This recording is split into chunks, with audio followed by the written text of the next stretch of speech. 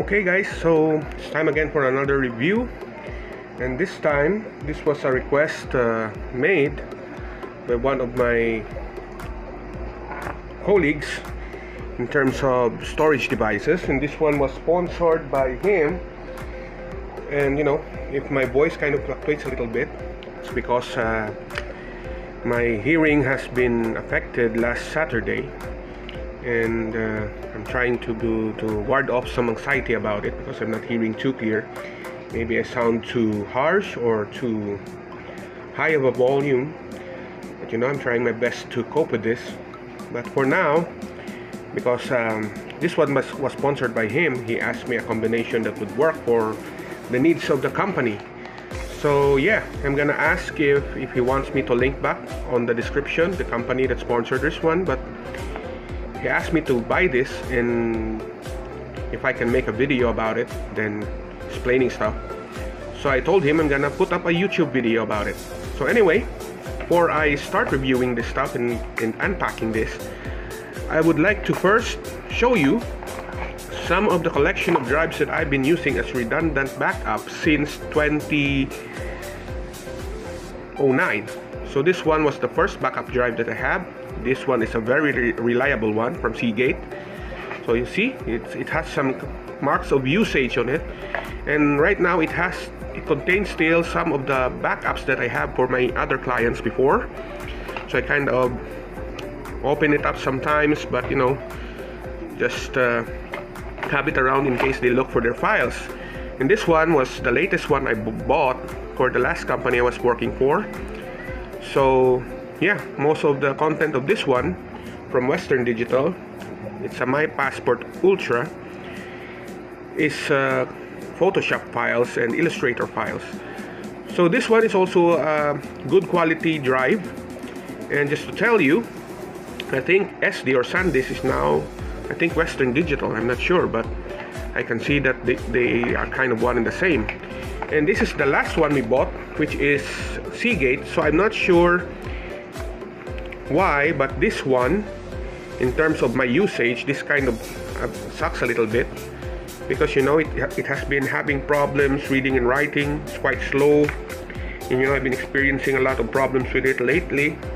And you know, just turning off my computer there, and you know, still good. But the worst drive that I bought is from a local supplier, and this is based on an Enclosure, because these guys are quite costly in their time, but now they're quite affordable. But in their time, when you want to buy a newer drive now, it's kind of expensive, and the best route to go is buy an Enclosure like this and put in a hard drive inside. So these are all hard disk drives. So in my opinion, hard disk drives are still the standard for making backups, but for quicker backups in startup times, it is advisable now to use SSD drives or solid state drives. So this is just an Enclosure. So when you buy this one, it includes this, and you know, just add a laptop drive there, a hard disk drive from a laptop, and then you can use this. But this is also Seagate, because I trust Seagate since I was in college. But you know, this one failed at me. It won't open in Windows 10, and I can only use this at the minimum speed in Windows 7 and older Windows. I'm not sure this was formatted correctly. I spent a lot of time reformatting this and working on it, and still it's not a reliable drive for me. So our company now is making a lot of backups because of the recent trends online, and we wanted to have some sort of backup that is quite quick. And you know, we back up quicker, then we just move it on a harder drive or a network drive. So I suggested for us to buy an SSD drive, which arrived 2 days ago, the time I had my checkup. So that was on Saturday. And I'm not sure, I bought this from SanDisk themselves, and they are quite on sale. And this is a solid state drive. It's 480 gig. So I usually buy drives that are smaller in capacity, just to make sure I move the files, and I am forced to do it regularly. So in backup, you have to do backups regularly. It's not a set up and forget thing. But if you have network drives, you just sync it up and that's it.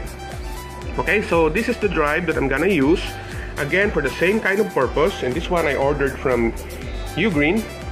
Okay, so they're kind of helpful in their online shop because they find a good match for this one. So when you buy this one and this one together, or I mean the same models that you buy, it's gonna work according to them. So we're gonna try it today, and I'm just gonna unpack this one. It arrived yesterday on a Sunday.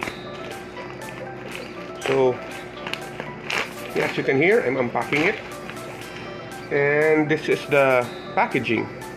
Okay, it includes this marketing brochure that they have. It's quite well made, which includes invitation to give them some feedback and whatnot. So it's quite a good move in marketing. Nothing else inside the container here except some freebies. Yeah, I have some freebie here. It's a Ugreen cable clamp, I think. Yeah, it's a cable Velcro. So there you go. They added that in. So now this is the box for the enclosure. It supports SSD, USB 3.1, and the good thing is the max speed of 6 gigabytes per second, and it would carry over, or I mean support, SATA 3 and 2.5 inch hard drive. So this old hard drive I have is gonna fit this enclosure, but I'm gonna use this one, the more modern one. So let me unpack this one, unbox this one. So I kind of hurt myself with this very sharp knife, so I'm just a little careful now because I hurt my fingers there, as you see. Anyway, so there you go. I'm unpacking now.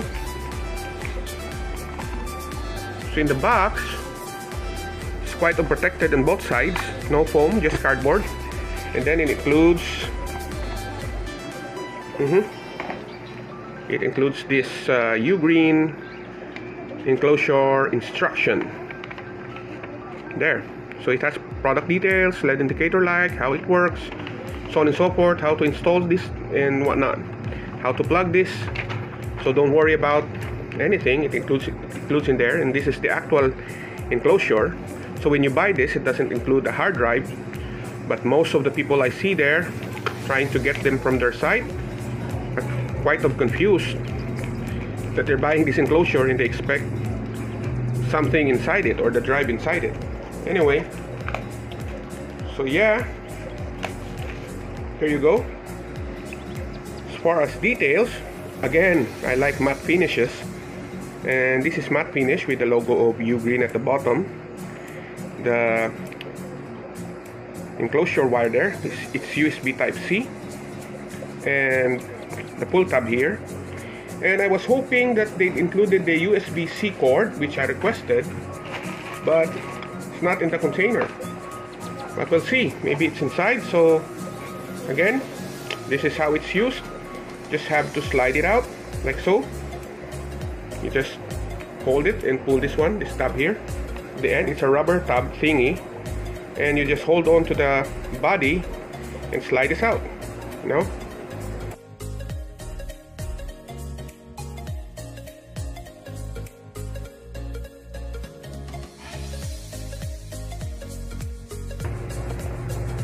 Okay, there you go. Okay, so you see there the enclosure. There's a safe plug here. There's a safe cover that's compared to the other enclosure that I have. It doesn't have this cover here. It's exposed. This one has this cover here, and it's USB type C, and they don't include the cable, which is kind of disappointing because I ordered it, I think, with a cable. So now I'm gonna open up this one.